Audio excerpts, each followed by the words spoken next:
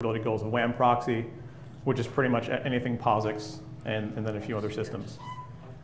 Long story short, the decision was made to begin by porting the FreeBSD stack to userland to get that done, to get that transparent TCP proxy for a large number of connections piece done. And we figured that was a really good platform to build upon, both for transparent proxies and other features that were of interest later. And the main reason we went with the FreeBSD stack is, it's stable, obviously, been built for a long time, used in a lot of mission critical systems. It's very widely used. There's a lot of active development work being done on it today. And of course, the license. This made it really wider commercial interest than, say, looking at Linux or something with a GPL-related license. Just to make sure we're on the same page with the context here, this is one definition of a transparent TCP proxy. So that's one that can proxy connections between a client and a server and maintain addressing, server addressing from the client's point of view and client addressing from the server's point of view. So at the frame level, you shouldn't be able to tell if there's a proxy involved.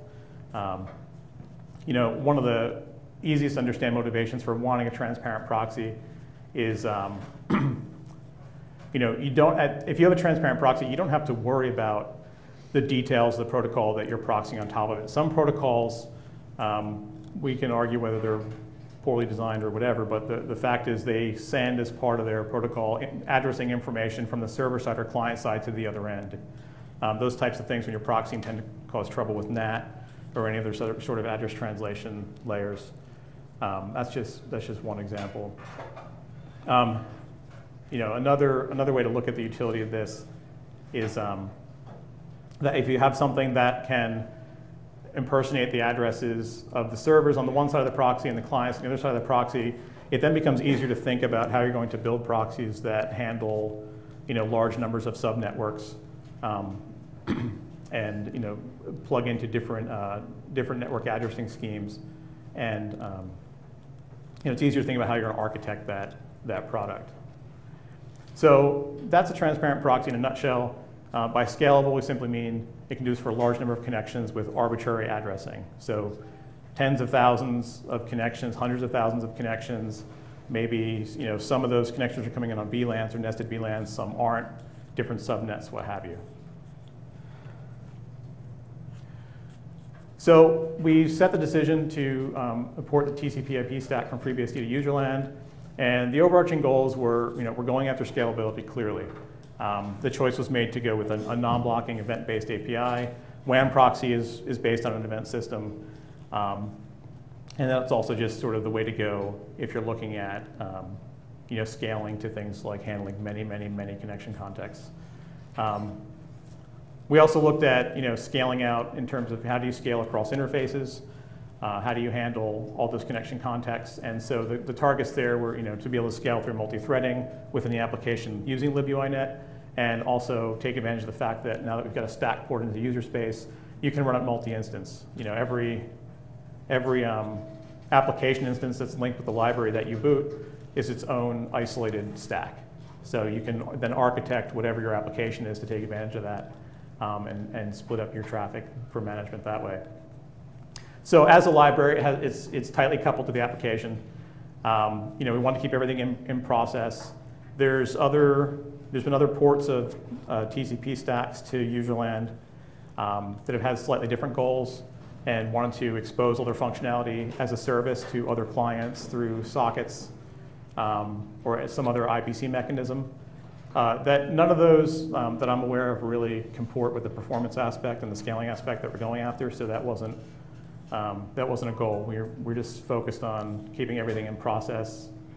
And since we have a callback and an event-based API, there's other opportunities for enhanced functionality or performance. We're not emulating the syscall layer. We're not saying we're trying to make a drop-in replacement library that you could just link an existing application to. What we're going after is something that provides functionality you can't get anywhere else, and for that, you're willing to rewrite your application to it. But once you've crossed that river, you then have other opportunities for building features that wouldn't be really feasible if you were trying to deliver them through something like the existing syscall API between userland and kernel for networking. On the portability side, the initial target is POSIX environments. When we look at re-implementing kernel facilities a little later in userland, that's what we're looking at initially, is using POSIX to give us portability to FreeBSD, Linux, Mac OS. And we want to do this in a maintainable way, right? Because sort of in my point of view, the saddest thing that can happen is you do all this exciting stuff, there's this burst of development, and the effort's been organized in such a way that it sort of becomes hopelessly stale and unmaintainable, hard to bring up to speed with a new version of the network stack. And then, that's sort of the death knell for a lot of these types of projects. So definitely wanted to avoid that. And as I said, we weren't going after providing a drop-in replacement sockets library where you could just relink and it would look like the BSD sockets API exactly at the binary level. Not even looking at having a set of headers that you can compile against that would give you exactly the same API, because there's things we're looking at delivering that really just don't fit in that model. And we didn't think there was any value in emulating syscalls and getting the exact behavior that you currently get running a userland program using the library interface to the kernel network stack, getting that to have all the same exact behavior. And I think I already mentioned, we're not interested in creating like a daemon process that exposes the userland networking stack services to other processes. Of course, you can write that into your application that it suits, but not a goal for libuinet to provide natively. So there were some alternatives that were considered at the outset. It was talked about to maybe start out with something that seemed a little less complex than the FreeBSD code base. So a lightweight, independent TCP/IP stack. There are some out there. So the problems are that they're lightweight and independent. So you tend to run into issues with them being feature poor, or there's a small user base, they're not mature. The project could become implementing features for TCP/IP that are already in the FreeBSD stack, but weren't there because we went lightweight to begin with. Or we've basically hitched ourselves to a project that really has small exposure, and we become the maintainers of it. The huge benefit of going with a stack like FreeBSD's is that we're reusing all of the TCP/IP functionality that's already there in the kernel. None of our work has to focus on improving or maintaining that. We're going to build new features on it. We're going to make it available in a slightly different package. But all the tremendous engineering effort that's already gone into having a modern, full-featured stack is reusable to us. There was another project called libplebnet. I'm not sure if that's how you pronounce it. I've only ever seen it in print. That was the userland port of an 8 series stack that had slightly different goals, like having a daemon service to export networking, to fully emulate the syscall API, things we weren't interested in. It was apparently abandoned when I found it. I haven't seen any new development on it in several years, but parts of it were used to seed the libuinet port. It actually served as a pretty decent roadmap for what facilities would have to be re-implemented, what kernel facilities would have to be re-implemented in user space to support the stack. There's also the rump kernel, which is a NetBSD project. It's a framework for running NetBSD kernel components in userland, including the stack, but it's not focused on just the stack. It also includes file systems and other kernel components. It has slightly different API goals. On paper, when you list kind of the things we were after with libuinet, there's a lot of overlap. But when we looked at it, it was, it seemed like it was going to need non-trivial work anyway. And since it was, had a lot of aspects to its framework that really weren't relevant to libuinet, we figured, well, we'll put that non-trivial adaptation effort into something based on the FreeBSD stack instead and get something that's really tailored to our goals. So the approach to porting the stack was, of course, to re-implement what kernel facilities we needed. This is a similar approach that would be taken by any other of the efforts you'll find, like even the rump kernel that are out there. And what the idea is, the kernel facilities like threading, memory allocation, locking, get re-implemented, you have the same API, you have a userland implementation underneath, then we can reuse the network code untouched until we get to the point where we're adding new features to it. Because again, we're trying to leverage as much as possible all of the wisdom and hard-won experience and effort that's gone into the stack as it is today for libuinet. Another one of the goals was whatever new features we put in should be able to completely disappear from the source base by turning off an if-def. We wanted to at any point be able to say, I'm compiling the stock kernel stack by saying, by not defining a set of guard defines that wrap all the new feature code that we've introduced. And we wanted to target some of these features so that they could actually be used inside the kernel. That doesn't necessarily serve directly the goals, the initial motivations of bringing the stack to userland, but as we're implementing some of the new functionality, it's clear that there could be a use case for having those built into the kernel directly.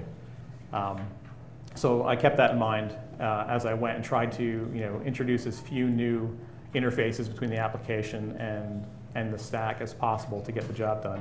And I made it possible to include libuinet and FreeBSD base, just in terms of how I structured the port, trying to do all the userland support work to the side of the kernel source tree, even within my project structure, for no other reason than to make it possible to perhaps one day ship libuinet with FreeBSD base. So as you can see, the source structure has all the kernel sources under the sys directory in the project. If you go to the current GitHub location for libuinet, this is what you'll find. Under sys subdirectory is all the subtrees that contain files needed by libuinet.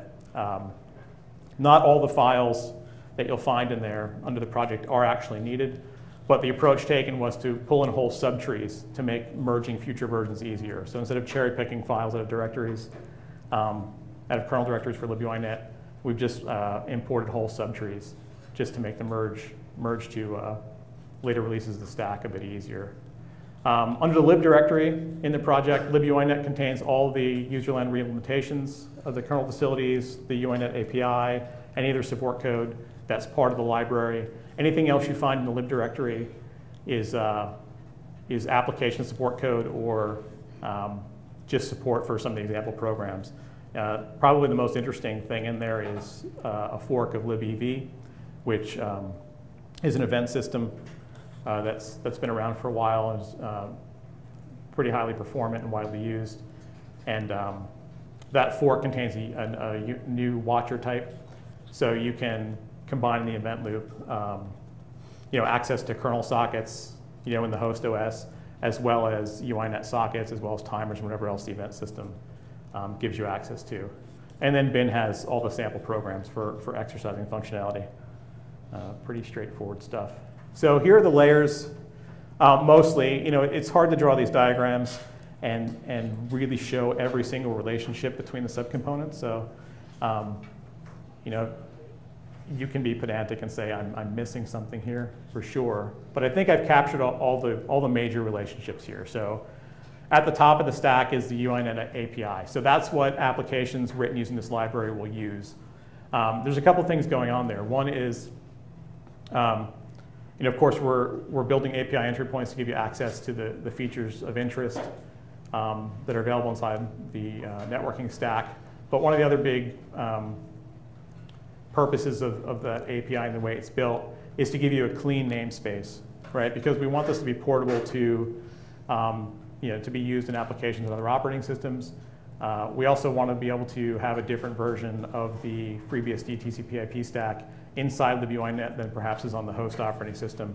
So just using the userland networking API headers for constants, structure definitions, that sort of thing, is sort of a non-starter because if you take that API and then bring it over to Linux or take it over to Mac OS, things aren't going to build because although there's a lot of similarity in different implementations of the BSD sockets API and associated constants and structures, they're not identical everywhere. So one of the things that's going on in the API is just namespace laundry, just giving you a clean, generic version that comports with what's inside the library of all those constant structures and entry points. So that API, though, is built on top of kernel sockets. And the goal here is to integrate with an event system of one sort or another. So our main focus was on non-blocking sockets and running things in an event-based manner. So the kernel sockets API, I didn't have to go any further than that, right? Because you can run kernel sockets non-blocking, and you have upcalls, which are sort of a bare bones, event interface for kernel sockets. So that's pretty much everything that you'll find in UIPC sockets.c in the stack in that kernel sockets layer that we're using. The only difference I would say is that we've also pulled in some code from the UIPC syscalls. In particular for accept, if you look at like SO accept in the kernel, it's really bare bones. It does a really minimal amount of work. If you look at current accept, that's handling the syscall. It's handling taking new sockets off the queue and doing some other error checks and housekeeping details that you really need to get done anytime you're accepting a new socket. So what's the UNIX API is pretty much kernel sockets exactly with some amount of the kernel side of the syscall interface, just with file descriptors removed because we completely have avoided file descriptors here. So below that, the net plus net inet, that's the stack, right? So that's just my shorthand for everything in the TCP/IP stack. So that's just kernel sources. We'll see in the next slide, I'll show you where everything comes from, what's been re-implemented. And then on down, we've got relevant kernel facilities that we need to make that all float. These little legs up here are just showing that there's some things outside of the kernel sockets API that show up on the API for the application. There's some, like network interface configuration entry points that get exposed to the API, and there's currently access to the UMA zone allocator through the API, so applications can access, those pool allocators if they wish. Underneath all those kernel facilities is something called the UNIX host interface. So that's an abstraction layer that's going between those re-implemented or partially re-implemented userland versions of those kernel facilities. That's serving two purposes. One is it's giving us portability. So if we even using POSIX threading,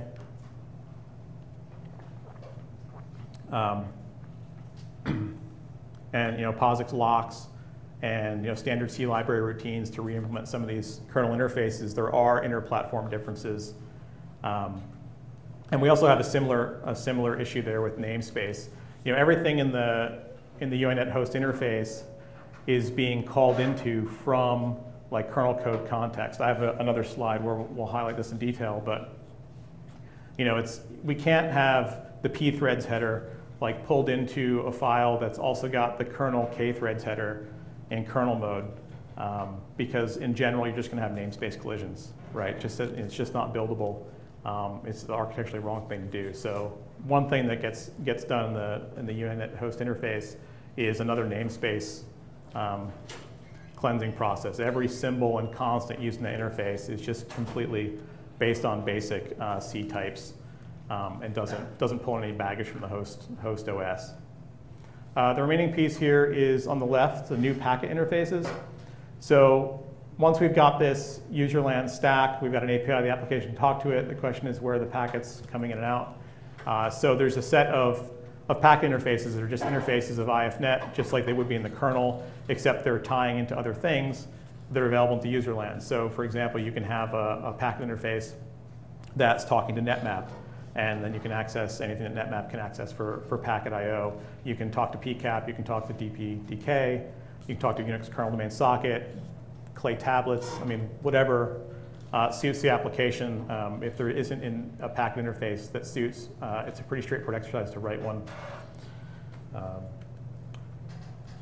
Right, so this shows where the sources for all these things are coming from. That nice shade of FreeBSD red is unmodified kernel code.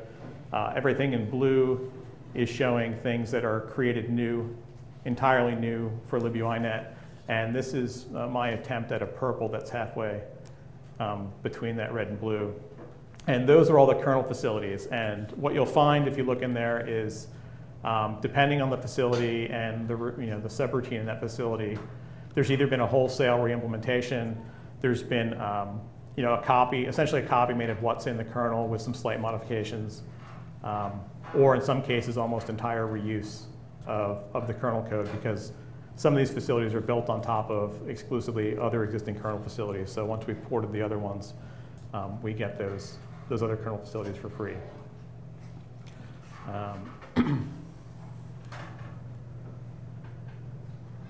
All right, this is just a summary of the namespace issues I was talking about. In terms, from a development standpoint, when you're working in any of these layers, you have to keep in mind what environment you're really in. You're technically all writing userland code, except that the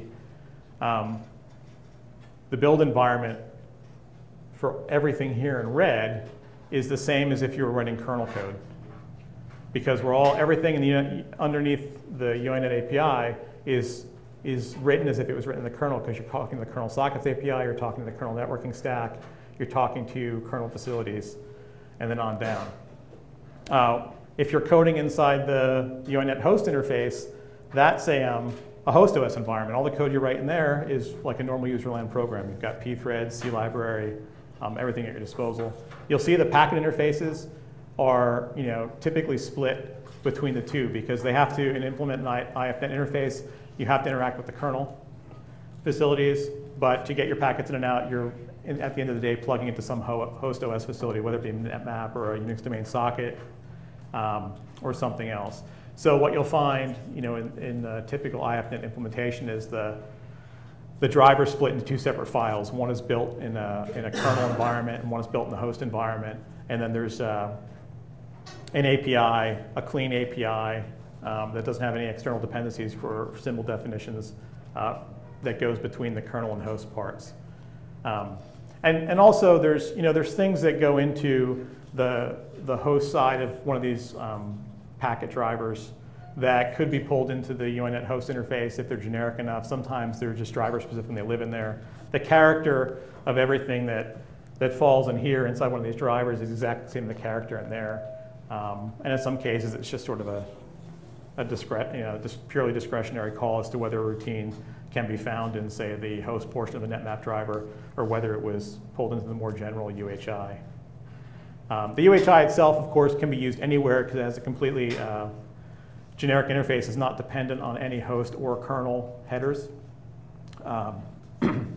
In general, though, if you're inside kernel code, you use the kernel facility first and only use UHI interface if you have another option. An example of that would be, you're writing a new feature inside the kernel part of libuinet, and you need a thread. You could call the UHI, create thread interface, which would work.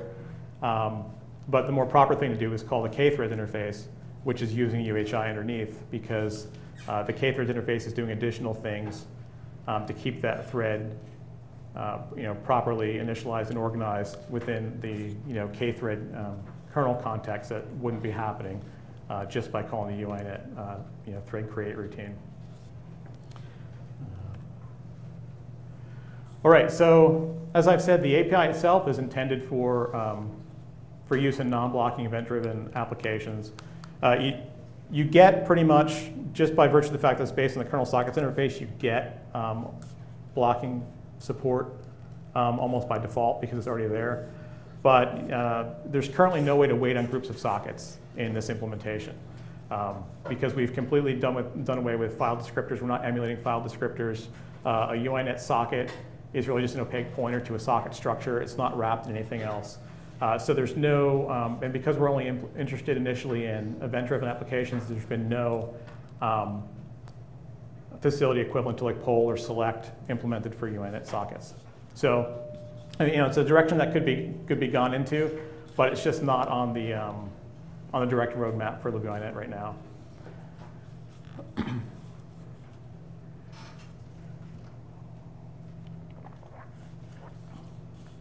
So the initial goal of the API was to integrate with WAN proxy, right? Because that's where the whole project started. WAN proxy has its own event system. So the API was tailored where necessary to interact with that. But the idea is that we provide enough tools to, in general, integrate it with any event system. We're trying to capture generically what's required for integration with event systems. I think I've done it because we've integrated not only with WAN proxy, but also with libuinet. And they're just two, they're both event systems, but the integrations, they just look very different.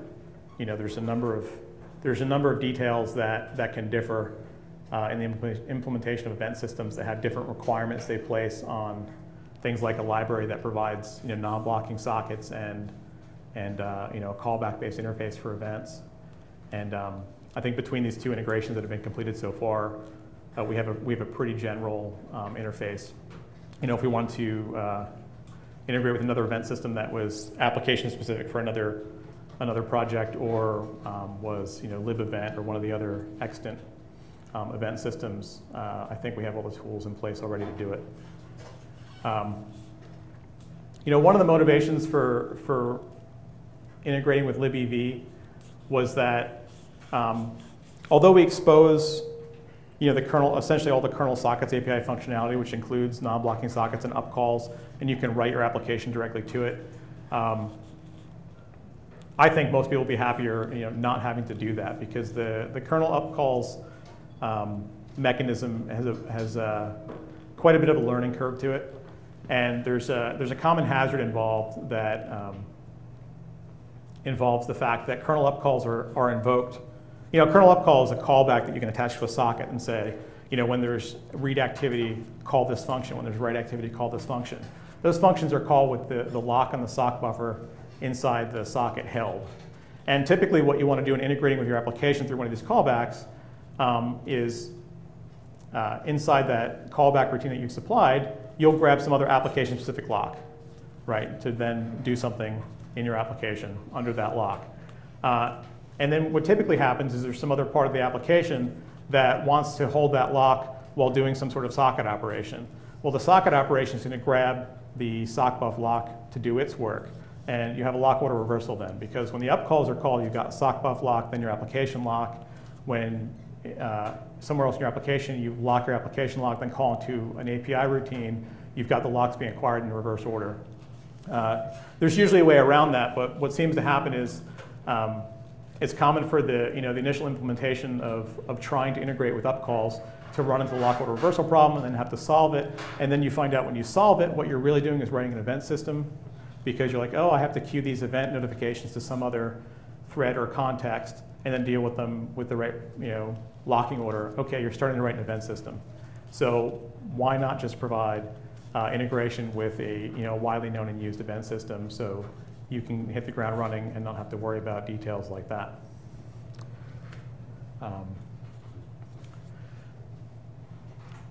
There's currently two packet interface implementations in the source base. One is for netmap. It was written to an earlier version than current.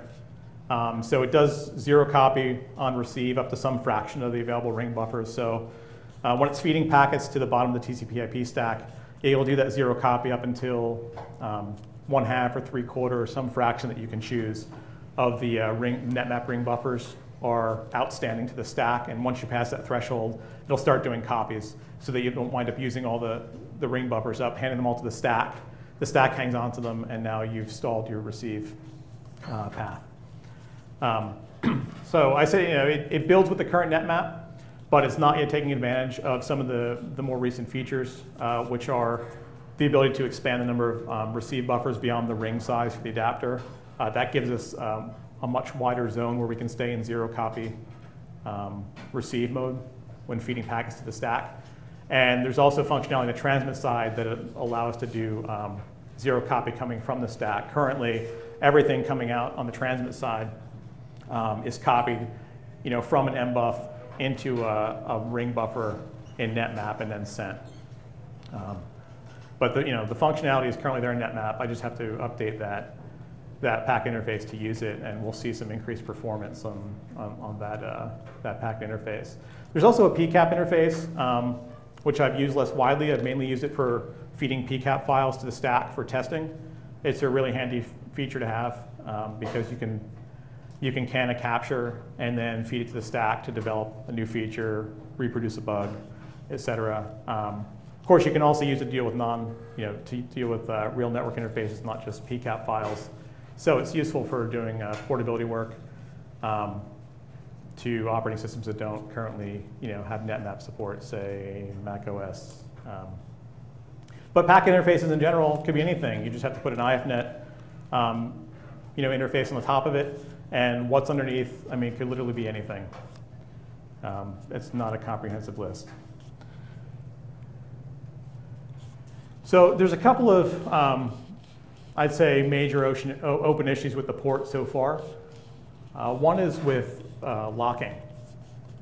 There's a pretty diverse set of locking primitives in the kernel, right, that have different semantics and different behavior in certain circumstances.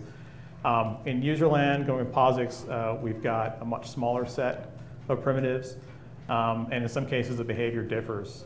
I think one of the most relevant issues in this port has to do with read-write locks. Because right now, everything in libuinet for reimplementation of kernel lock facilities are mutexes. They're POSIX mutexes. They're either configured for recursive operation or not, depending on what the remapped kernel call was really asking for. But there's not a real read-write lock. So right now, the built-in expectation is there's a lot bigger chance for lock contention in libuinet than you'd find in the kernel for similar traffic flow through the stack. One of the issues with the pthread interface is that while they have a read-write lock, it doesn't support the recursion semantics that are defined for the FreeBSD kernel read-write lock. And the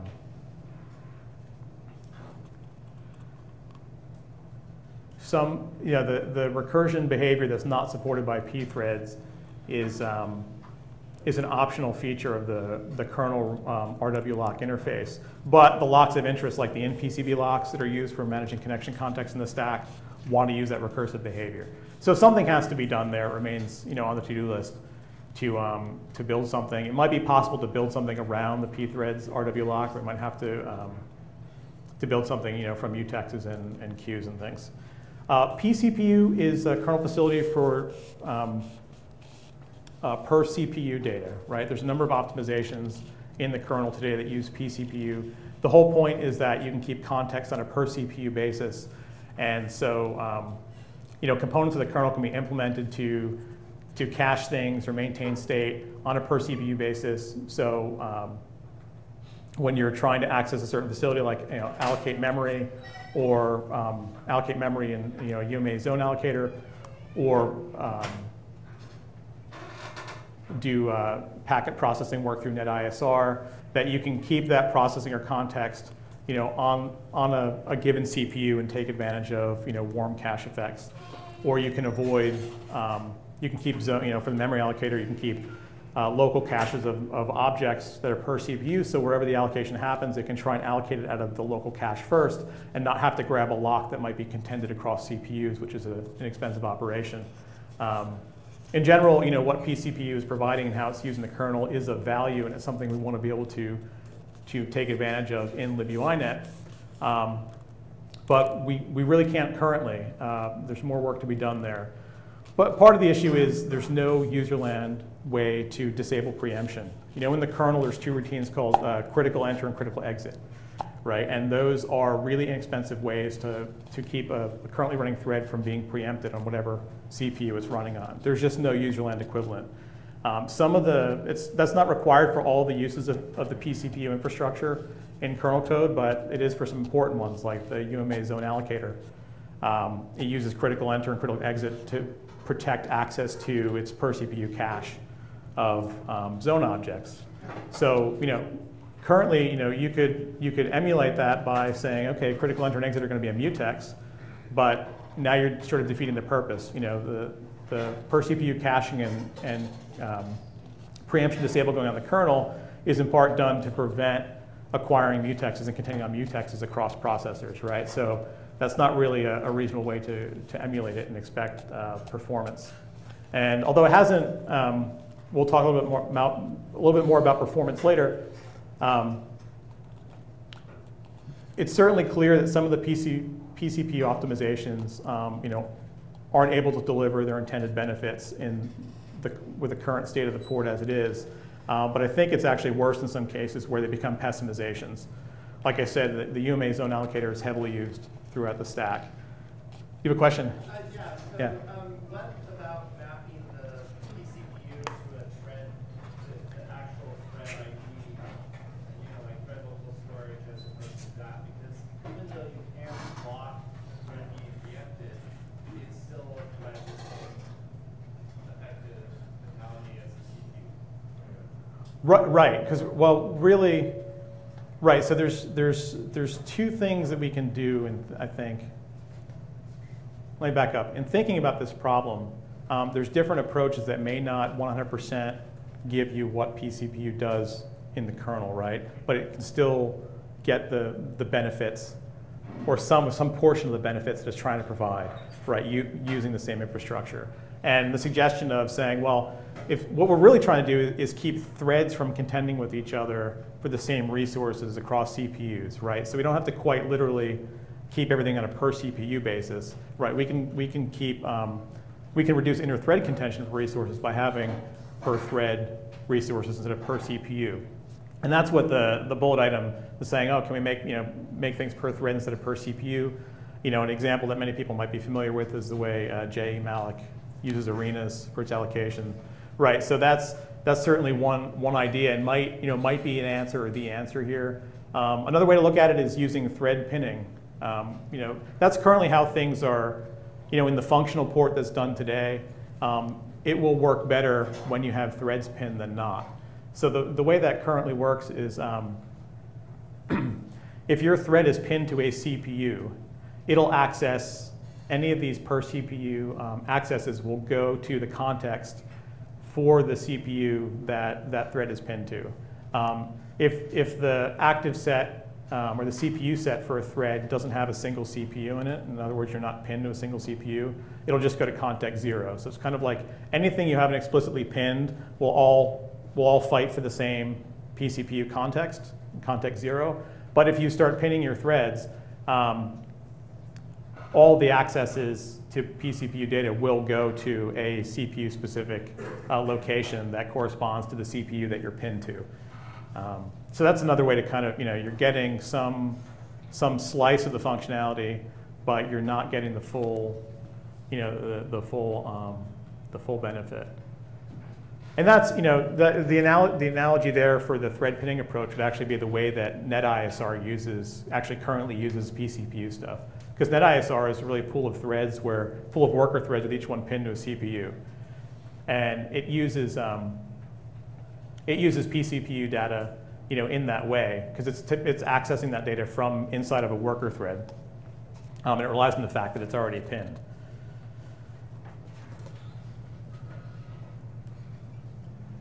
Okay, so now on to the extras. So the first new feature work that was done once we had the stack ported to userland and functioning and delivering all of its existing functionality, TCP, UDP access, anything that works in the stack in kernel after the port works in userland. There's some things we haven't tried yet, like we haven't stood up SCTP support, so there's probably some corner cases in the kernel abstraction, reimplementations that we need to fix. But in general, we're using the whole kernel source unmodified. We provide all the facilities. Everything that works in the stack in the kernel should work in userland. We've just been most heavily exercising the TCP part of it. But the first new bit of functionality is aimed at the original motivating case, which is building transparent proxies that can handle large number of connections, that can handle a huge diversity in addressing across those connections, and also handle lots and lots of VLANs in that diversity of addressing.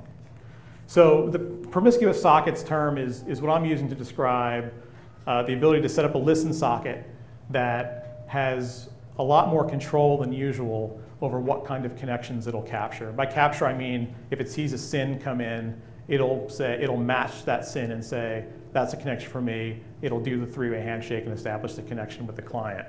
So a promiscuous socket allows you to listen on any IP address, any port, any VLAN tag stack. And when I say any VLAN tag stack, you can specify, I'm only going to match connections that have, this many levels of VLAN tag stack with these specific tags in each level. You can say, I want to capture connections that match all the other criteria on any VLAN, or you can say, I want to insist that there's no VLAN tags. I only want to match untagged traffic. And you can wildcard on any of them. So you can say any combination of, like I said, listen on specific VLAN or any VLAN or no VLAN. You can say I want to listen on a specific IP or any IP. You can say I want to listen on a specific port or I want to listen on any port. And all the combinations are supported. So you can really go from very targeted listens to wide open, I'm going to create a connection, do a three-way handshake for any SYN that reaches this interface. By the way, I'll just make a quick side note, if you're actually building something that is going to respond to every SYN that reaches it, you should think carefully about the network that you're plugged into. Because even on switched networks, right, address table misses will cause SYNs going between two other endpoints that are unrelated to your network segment to show up on your interface. That's something I became aware of early in development when all my X terminals disappeared. So that's on the listen side. On the active side, promiscuous sockets give you control over your personality on the network. So you can say, all the frames that I send are going to have this VLAN tag stack, this source and destination MAC address, this source IP and source port. Of course, the destination is controlled through bind, so there's nothing new there. So that's promiscuous sockets. It's those specific pieces of functionality plus any supporting infrastructure for that. The supporting infrastructure includes an ability to bypass routing on network interfaces on input and output. We'll talk about why that's interesting a little later. That's done using something called connection domains, another invented term, abbreviated CDOMs. We'll talk more about those.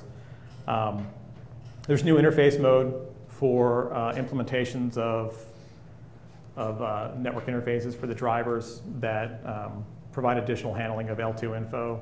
I mean, normally that stuff is stripped off the packets after it's passed up, from the Ethernet layer to a higher layer.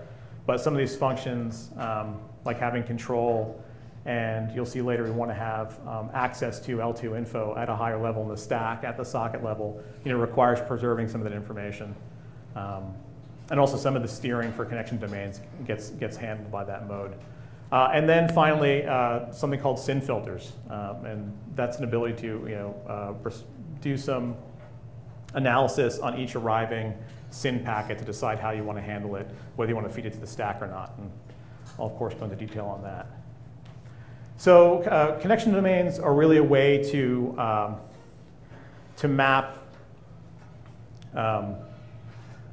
connection handling, TCP/IP socket behavior to physical ports in the machine. Well, I say two network interfaces. These network interfaces, I'm talking about in the stack, of course, it's a virtualized concept. It may or may not map to physical ports in the machine depending on what kind of packet interface you're using and what your architecture is. But normally on packet output, there's going to be a routing lookup that's going to decide which interface to send to. Connection domains is a way to bypass that, to say that, to set everything up so that you can say all traffic sent from this socket is going to go out through this network interface all the time. That kind of behavior fits architecturally some of the use cases for this stack enhancement. But it's also something that's desirable from the standpoint of, if you weren't originally architecting things that way, but you want to handle, hundreds of thousands or more simultaneous connections, you need to start considering whether you really want to feed all that stuff through the routing infrastructure for performance and scalability reasons. Because a lot of times, it seems to me, at least from my perspective of how this is being used, the routing infrastructure isn't actually necessary. So it didn't make sense to feed everything through there, even though it would, quote, work, because we'd have these huge, if you've got 100,000 sockets that are all, that will all wind up, there's a diversity of addressing such that they basically all wind up with their own individual routes. You've got 100,000 routes in the box. But your architecture might be that all the traffic's coming in these two interfaces and going out those two interfaces. There's no purpose for doing all that. So that's one of the motivations for this whole connection domain approach. So the way it works is every packet interface belongs to a connection domain. All established connection contexts in PCBs in the kernel. You can think of that roughly as equivalent to being a socket. They all belong to a connection domain. On receipt of a packet, that packet is tagged with a connection domain depending on the interface. It just inherits the connection domain of whatever interface it arrived on. And a given received packet can only match a connection context within its connection domain. So that's where the whole term comes from. So when that packet's received, it makes it up to, it's a TCP/IP packet, and it makes it up through the IP layer. The first thing that's done is a lookup is performed to figure out which existing connection, if any, that packet matches. Is it something of interest that should be processed further by the stack? Connection domains are a way to segment the scope of that matching. So instead of matching as all connections that are present in that entire instance of libuinet, associating interfaces with a connection domain gives you the ability to have an independent pool of connection contexts when it comes to matching. And that lets you do things like build a box that can be connected to multiple fully independent networks that may be using the same addressing. All right, apparently I'll speed things up here. That's something you can't currently do very easily without promiscuous sockets. So the way this shakes out is CDOM 0 is the default. If you don't configure anything, everything will be in CDOM 0. It's special from the standpoint of connection domains, but really it's the default behavior of the stack. You can have multiple interfaces in CDOM 0. Outbound packets in CDOM 0 are actually routed. They don't go through this fixed interface transmit path. And all the CDOM, non-zero CDOMs are what are used for promiscuous sockets. So when you create a promiscuous socket, you assign it a CDOM, and that basically identifies which packet interface in the system that socket is going to handle traffic for. And as I said before, once you do that, no outbound packets are passed through the routing infrastructure. They always go to that interface. So for people familiar with the internals, a lot of these characteristics and maintaining these properties for interfaces, connection contexts, in PCBs is already in place in the form of the fib number properties that are in there. So we leverage that plumbing in the implementation to make CDOMs work. So this is just a quick sketch of what I'm talking about. You can see in CDOM 0 is a normal case. These green rectangles represent a connection. You can think of it like a socket. Inbound traffic from the interface comes into connection lookup, gets mapped to a connection on input. Anything coming outbound goes through the routing infrastructure and then gets shunted out to the proper interface. For non-zero CDOMs, it's much simpler. All inbound stuff goes through lookup, but only within that connection domain, and everything outbound always maps to a single interface. I mentioned there's a new interface mode that works in concert with promiscuous sockets. There's a new flag, IFF promiscuinet, that when set on the interface causes the VLAN tag stacks to be removed. It supports arbitrary, up to some defined constant. I think it's currently 16, which is, I think, not necessary. In terms of it'll handle anything you'll see in the wild. But it'll remove the tag stack and remove the MAC addresses and save them in MBUF tag on the packet. So that will be available for analysis at any other layer in the network stack, up to and including the SYN filter.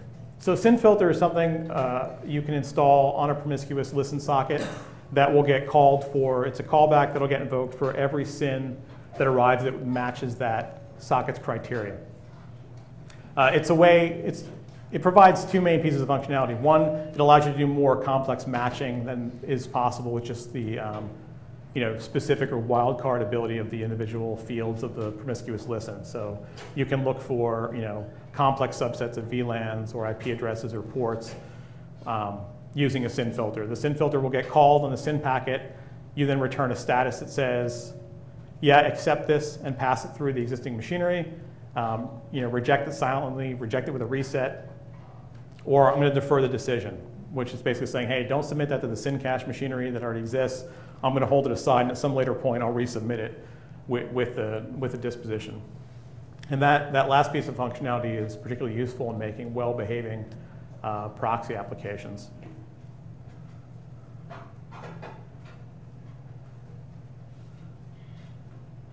Right. A couple of things to keep in mind when you're implementing a SYN filter. You have to take into account the fact that a SYN may arrive, the same SYN may arrive multiple times due to retransmits, especially if you've told the first instance you're going to defer the decision, and it's taking you a while to make that decision. You may get another copy from the client in the meantime, so you have to structure your SYN filter implementation accordingly.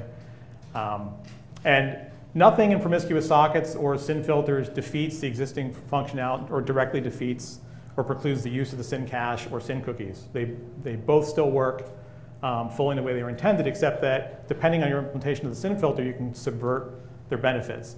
If your SYN filter, the first thing it does every time it runs is allocate a large amount of context to do whatever sort of decision making you're going to do. You've pretty much subverted the point of the SYN cache, which was not to allocate a lot of memory on every SYN that arrives. Right. This shows the enhanced proxy behavior you can get with a SYN filter.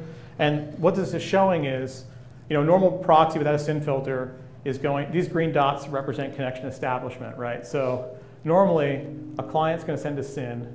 It's going to go to the SYN cache. SYN cache will send the SYN ACK. When the final ACK and the handshake arrives from the client, then the socket will be created. It'll be available through accept in the proxy. And then at that point, you say, oh, I've got a new connection from a client in your application. That's your first point of awareness. You then initiate the connection with the server.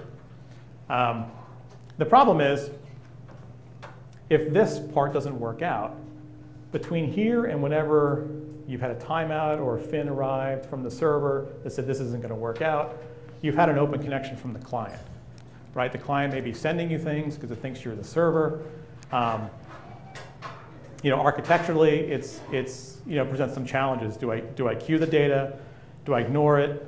Does the client care how fast I respond once the connection is opened, et cetera? With the SYN filter, your SYN filter runs when the SYN comes in.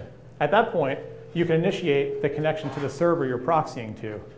And when the server responds with its SYN ACK, then that's when you get connection establishment on your outbound connection, right? And at that point, you can say, that worked out.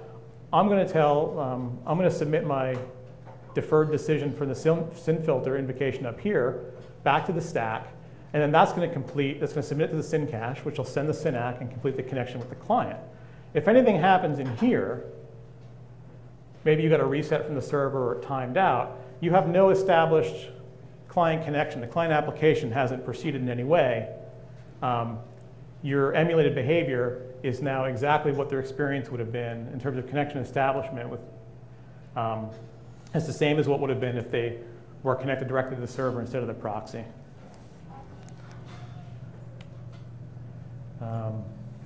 That end-to-end relationship that you maintain.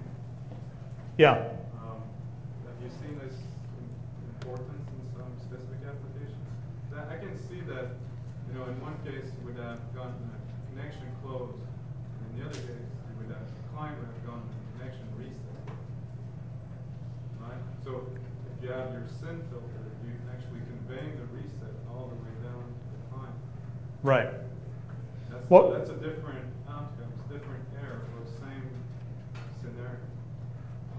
Well, in this case, you're not going to. You're saying if you sent it a SYN and it sent you a FIN in response.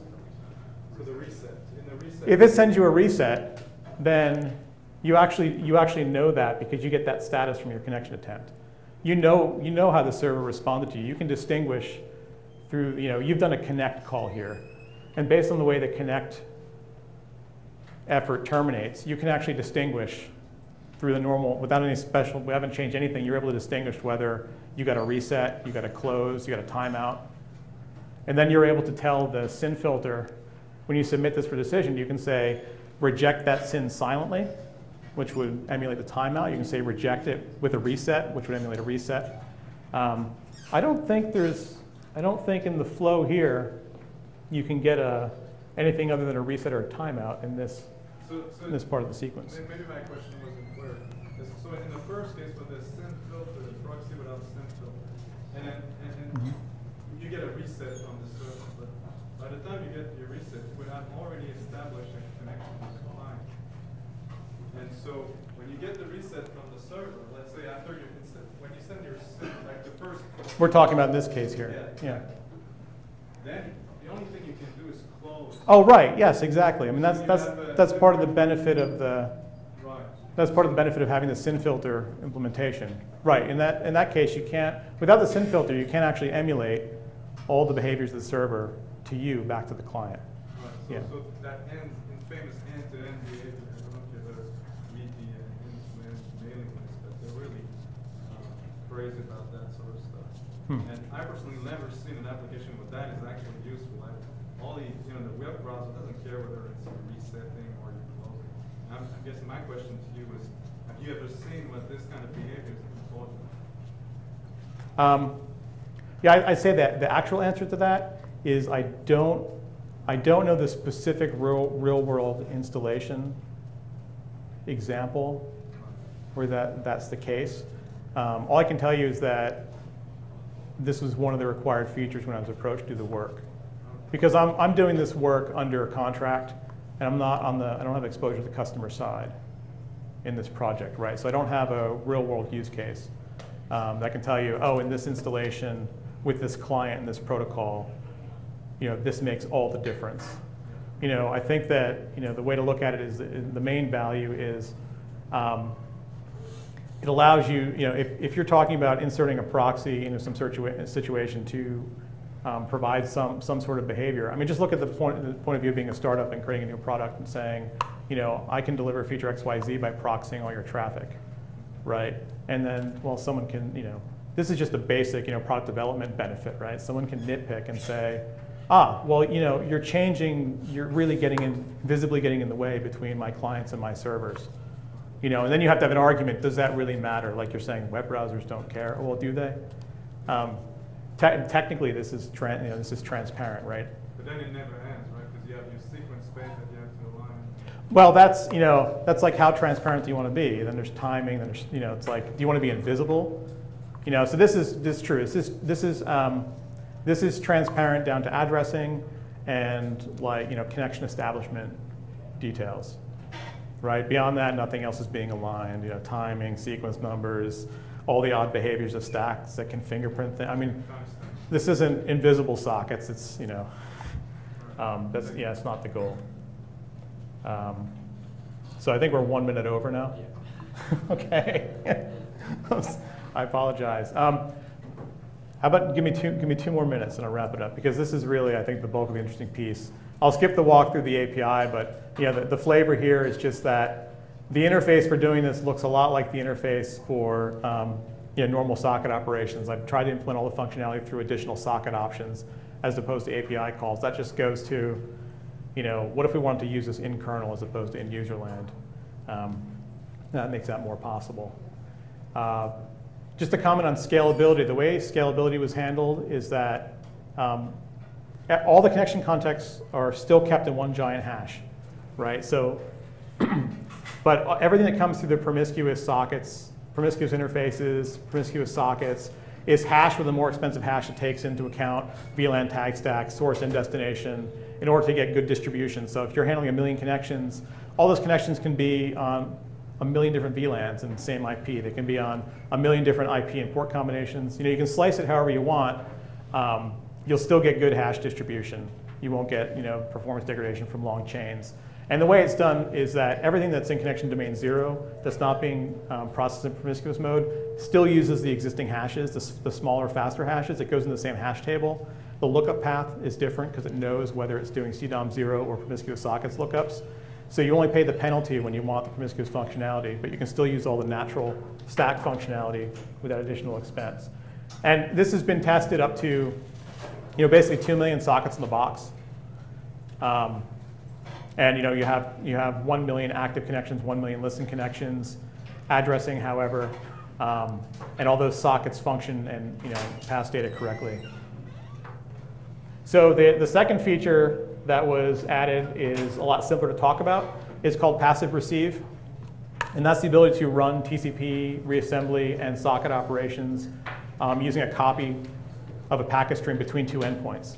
So you can be connected to a span port or some other layer in your architecture that delivers a copy of the packet stream. And you can get a pair of sockets that you can read from that'll have the fully reassembled TCP streams that are present in the actual connection between those two endpoints that you're monitoring. We'll have to save the rest of it, I think, for online reading. But a couple of things to think about before we part ways is when you're doing passive receive, you're not actually participating in the TCP protocol, you're only monitoring it. So if there's any packet loss in the path between you and the packet stream that you're observing, so this is, I mean, if you're using a span port, this is a big problem because span ports are really lossy, at least on the equipment I have access to. Even between virtual machines, which is all in memory, they're really lossy. There's no way to get a retransmit from that. The client isn't going to retransmit a packet because it went missing to you, the passive receiver, if the other side saw it and acted.